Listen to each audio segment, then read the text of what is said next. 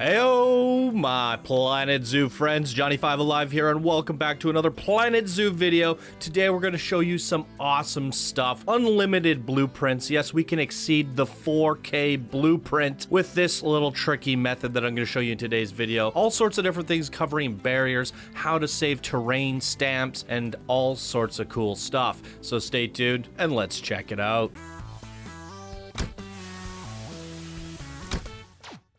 Alright, welcome back everybody. If you guys are new here, be sure to smash that subscribe button. If you end up enjoying the video or find it helpful in any way, leave a like. And if you enjoy everything that I do here on the show, please do check out my Patreon page, as you can support it further, and every dollar is appreciated. And with that out of the way, let's get right into today's video, ladies and gentlemen. We're going to be teaching you guys how to do some unlimited blueprints through the barrier system. So let me show you something that I have created here as an example. Check this out. It might take a second here. So as you guys may or may not know, Planet Coaster has a 4K blueprint limit, and I believe that is the case with Planet Zoo as well. But if you use a barrier, check this out. We can actually get, oh, there's 15,000 objects in there. And now, if I were to go in and edit my barrier and delete it, we have 15,000 objects sitting there. So this is a great way of sharing your insanely large blueprints with your friends. I sent this over to Synchros and he was in fact able to get it into his park. So how would you do that? If you made something extremely detailed, all you got to do is surround it with a barrier, put a gate on it, and now that is defined as a barrier, and you save the blueprint. And there you go. There's the test one. We go new blueprint, test 2, create blueprint. Oh, we need a tag. And there we go, test 2. We can place it down again. Now, you might be thinking, okay, that's cool. I can do unlimited blueprints. So if you build something very intricate, now you can share it with this method. Well, what other uses can be done with this? Well, what I didn't realize at first, let me change the time of day here. I didn't realize that barriers saved the terrain inside. So if we go to the blueprints here, Frontier actually provided some pre-made blueprints. Small primate habitat. As you can see here, if we plop this down, look at that. It comes with all the terraforming. If you make your own custom habitat and you do all this terrain work and make a cave, that gets saved when you upload this barrier. Everything within this barrier gets saved. Now, the unfortunate thing is there's no way to save things on the outside. However, if I were to, say, take a prop and stick it in the fence, it will save that because it's connected to the fence. As long as it's touching the barrier, it will bring that object in. So unfortunately, if you have all these cool viewing areas outside and decorations that you want to save, you're going to have to select those. Let's just pretend like these were on the outside of our barrier. We're gonna have to group those up, and we're gonna have to do some sort of alignment cube and save this up separately. And then when we place that down, we're gonna have to bring in the second blueprint and place it. So a little bit unfortunate there, but there's some other cool things that we could show you guys. So say you made this amazing sculpture over here and you're like, oh, I want to put this everywhere in my park. Have no fear, barriers are here. Put our gate down, grab this, save the blueprint. Let's save it over our test 2. Get a nice little screenshot there. Update blueprint. We go to our blueprints. There she is. See, it doesn't look like it's there, but we plop it down. There we go. So if you want to get Valley of the Spooky Heads, you can now essentially save your terrain with your friends. So if you're sitting there and you make this amazing sculpture that took you forever, you can outline it with a barrier and send it off to a friend. You could save a mountain. If you make it the most detailed mountain, let me show you here. We have, like, let's just pretend this is a giant park section. We got these beautiful mountains, we have buildings and everything. Well, let's surround this with a barrier. There we go, we have our barrier. Let's save it as a blueprint, save it over our test 2 again, go into our blueprints, and now we can literally plop down our park entrance, and we could go in and delete that barrier. We've essentially just recreated a whole section of our park over in another area. The possibilities are freaking endless, you guys. So yes, if you come in here and you make a nice waterfall mountain and you do all this crazy stuff, surround the whole thing in the barrier, save it, and you have essentially a stamping tool to recreate that. Heck, you could basically save, if you built an entire park, you could essentially put the whole, I mean, let's do it. Now, one thing to note before we go ahead and do this, it won't save barriers within barriers. So it won't save your habitats within habitats. So we would only be doing the scenery of our parks, but it is good to know. So we would have to go ahead and remove these barriers. All right, there are no more barriers within our parameters, but we have this beautiful park we have built here. We throw on a little barrier there. Let's go ahead and save this as a blueprint. Let's go over onto our test 2 here. There's our beautiful park. Update blueprint. I might just be crashing the game at this point. Wait for it.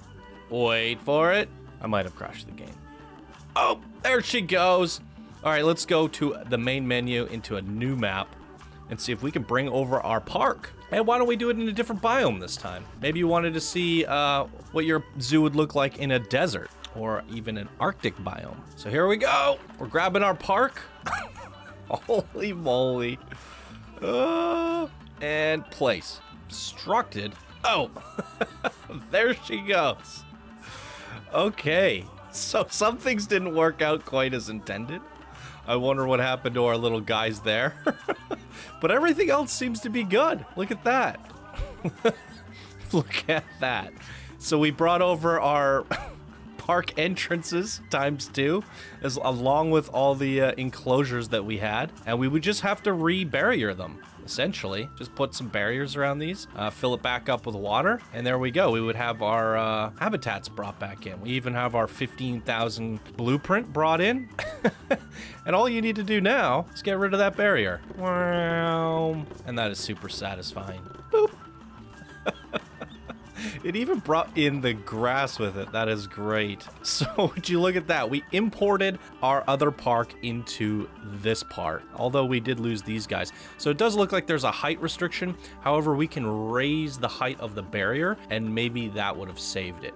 But we did definitely duplicate these guys, as you guys saw earlier, so we can do that. I wouldn't recommend doing this gigantic blueprint like this, but I just wanted to test the possibilities here with you guys today and see if it was actually possible. And in fact, we proved that it is possible with some minor hiccups. But if there's a section of your park that you're working on and you're like, you know what, I really don't like the biome that I chose, or I don't like the direction that I'm taking this park, let me save this off. Or maybe you went bankrupt and you're like, oh man, I put a lot of time into this. I'm playing franchise mode and now I've gone bankrupt. I don't want to lose all my progress, but maybe you want to take a portion of what you built over to the sandbox mode or a new franchise. Obviously, you're gonna, if you save it off as a blueprint and you go into a new franchise, you're going to have to save up that kind of bank and money to be able to place it again. So it will cost you. However, for sandbox mode, this is extremely useful. Saving multiple building blueprints together like this in a layout of a town. You could make a whole strip or section or a western town or whatever you want, a little African village. I guess not western, but you guys get it. Make a little African village and you could save that whole thing off and send it to your friend, and they can now put that African village into their zoos. The possibilities are really endless at this point, and you can do definitely a lot with this. All I really wanted to show you guys, or when Synchros brought this to my attention, I didn't realize saving the barriers, I didn't realize saving these habitats actually brought in all the terrain with it, which is really phenomenal stuff. The only real downside is it doesn't take the exterior into account,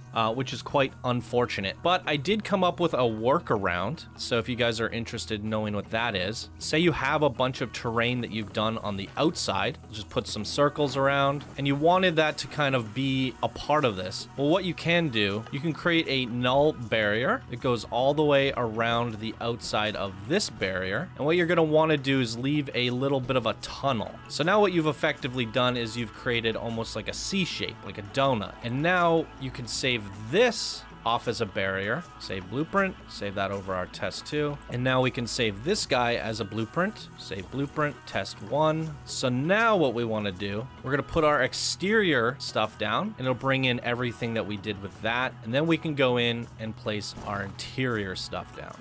And we've effectively brought in the outside stuff along with the inside stuff. So if you have a lot of stuff that you built there, you can kind of do this like donut shape to bring it in. That is only if you have terrain. If you have just a whole bunch of objects around the outside, I would suggest grabbing it all and saving it as one group, and then you bring that group in and place it. However, I believe there's that 4K limit. So again, this, if you have thousands of pieces, tens of thousands of pieces around it, this is another option to get your stuff in. So the barrier system actually creates some really cool possibilities in Planet Zoo, you guys, and it's pretty exciting stuff. And obviously the number one thing about this is being able to bring in that water, those hills, all that stuff along with your blueprint and share that, so you don't have to worry about like, oh, this is how you set it up. And it's really quite remarkable. The only thing I wish you could do is have things saved on the outside in one big go, but there are workarounds, so that definitely opens up some possibilities. So there you go, guys, just a fun quick little video showing you some of the crazy possibilities that the barrier system brings to Planet Zoo. And as you saw here, we had 15,000 pieces saved to a blueprint essentially, and I did upload it to the Steam Workshop, and Synchros did place it down. It works just fine. So if you end up making a 16,000 piece building with interior stuff and all sorts of amazing stuff, just throw a barrier around it and throw it up to the workshop. There you go. I don't know if Frontier's gonna fix this or if they're just gonna leave it because, hey, it's working. Hopefully we don't crash the Steam Workshop.